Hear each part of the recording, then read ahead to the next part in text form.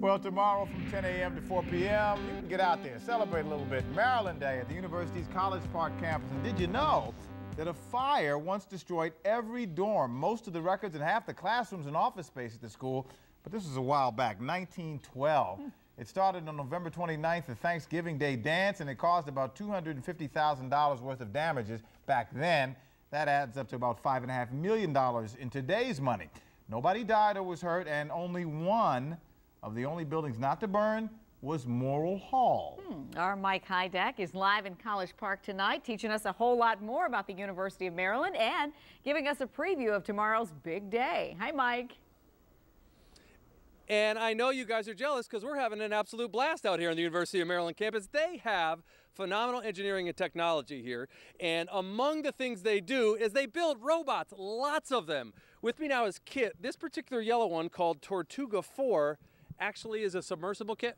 Yeah, it's a robotic submarine. It's designed to drive it by itself. It's like Google's autonomous car. You tell it to drive around, find things, fire torpedoes, and it'll do all those tasks. It fires torpedoes. It does fire torpedoes.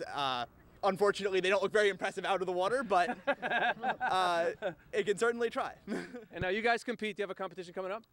It's robosub.org. You can check out our competition. It happens in San Diego in July. All right. Good luck, Kit. This is really cool. Okay, and we have another young lady here. She's going to make these robots actually do some work for you. Your name again, sweetheart? Hongi. Hongi. Okay, these are, do they actually... The two NXTs, they're going to work together to balance the seesaw.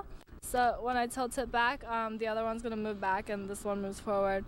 This one has an accelerometer sensor that senses the change in like the board angle, and the other one just maintains a certain distance from the other NXT. Have you always been interested in robotics? Is that your thing? No, I've actually never done robotics before I came to college, but right now I work with Dr. Paley in the Collective Control Dynamics Lab, and where we do a lot of robotics with multi-vehicles.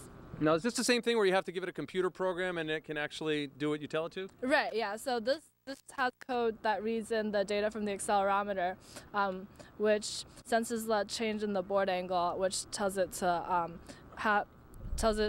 changes the speed of the NXT so that it moves. Very, very cool. Okay, what's this? Can this move? It's off! Ah! Well, you are going to get a chance to see a lot of the engineering prowess that they have here in the University of Maryland campus, and look at all the people ready to teach you about robotics, something I have absolutely no knowledge of. Thankfully, they can help you out. Okay, live in College Park, we are glad to be here. Make sure you show up tomorrow 10 to 3, I believe, right? I think it's 10 to 4. 10 to 4. Back to you. Thank